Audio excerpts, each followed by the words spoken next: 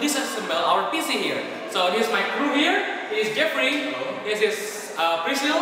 This is Ervan, and there is Christopher. And today we're going to disassemble this PC, and we're going to explain it to you guys. Stay tuned and enjoy. Alright guys, this is the CPU that we are talking about. We're going to take it out each part by part, so you can guys know what the inside of and the component of the CPU itself. So today, by removing the side case here, we can see there's a fan here that using for S halting, and then going to removing any heat that made by any component in the CPU itself. So basically this is a fan to blow any heat. Back to the CPU itself, that we're having a several complex component here. The first component that we notice here is that the silver bar here, that this is the actual GPU card.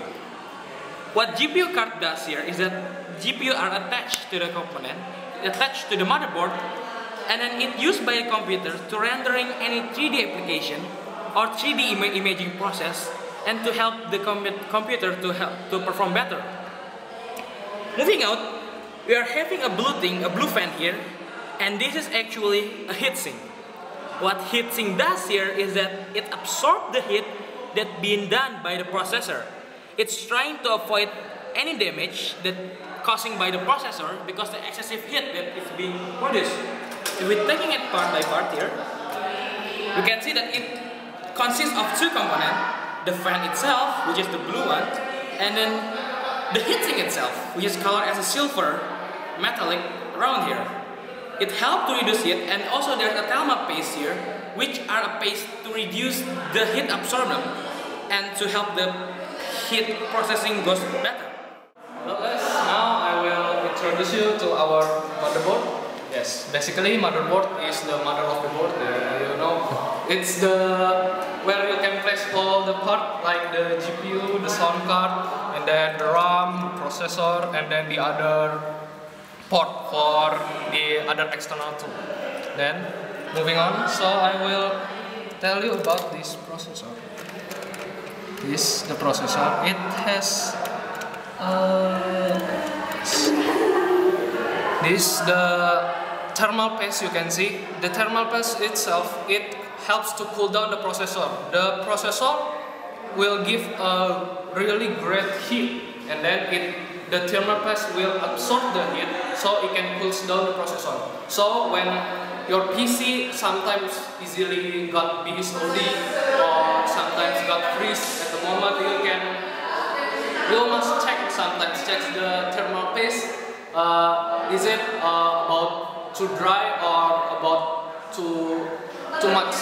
So you must always check. So this is the RAM.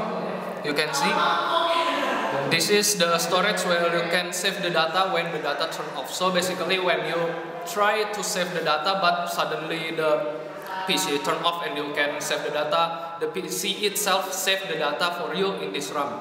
This type of RAM is from SATA, and this is mount 1 GB. Next, ini ntar di skip aja pas masang nanti. Repot.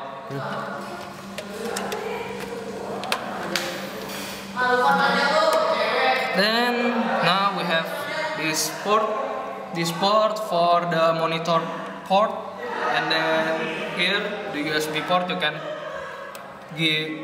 can put your USB in here like a flash disk or USB type mouse. Then here we also have two port for USB, and then here we got for a monitor too, and then here we have the keyboard and mouse port. Okay, next here also motherboard also attached for the other hardware, drive, also the floppy disk like this one. My name is Jeffrey, and I will tell you about the most important thing in the computer. Yeah, the most important thing in the computer is the cables.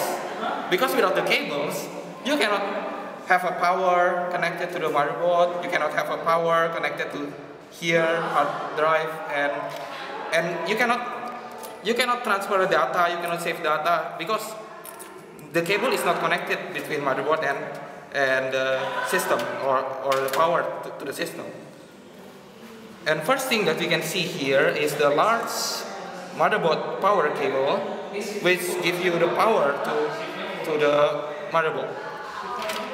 And this smaller 4-pin cable is for powering up your hard drive, powering up your fan, powering up your anything that uses a 4-port power cable.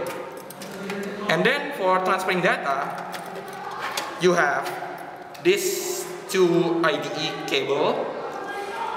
On the old computer, there are only one, but because this is a new computer, you have 2. One is for optical drive, and another is for hard drive. Each cable have 2 connectors, so you can put 2 drive in one cable. And the smaller one is a floppy cable. You see, it's smaller than the IDE. The main function for the floppy cable, of course, is for transferring the data from the floppy to the motherboard. While the IDE, and doesn't like the IDE, floppy drive only have one, because we don't need many floppy drive, right? Only one. So this is floppy drive. As you can see here, it was long time ago. It's used to be a popular storage media, but now it has been replaced by USB and such as DVD drives and others. So we don't use this anymore. And now this is hard disk drive. This is the storage media where we used to save operating system data such as photos and applications that was used in the computer. So this is an important part of computer. Okay, this one is the power supply unit, which is gives the computer a power, or in simple words, it's the I can say it's the most important thing, because without this thing, the computer would not turn on. Also, this is called the DVD drive or CD drive. It is now very popular in PCs because this stuff is used to read DVDs or compact disc. And nowadays we know as Blu-ray disc, which is more pristine in picture and sound. Alright guys, thank you for watching. So this is our video about we are disassembling our PC here, our CPU here, and we're explaining each part of it to increase your knowledge and to give you some education purpose here. So thank you, and we're having a really long time to take this damn thing on again. So yeah, thank you for watching, stay tuned and enjoy with me.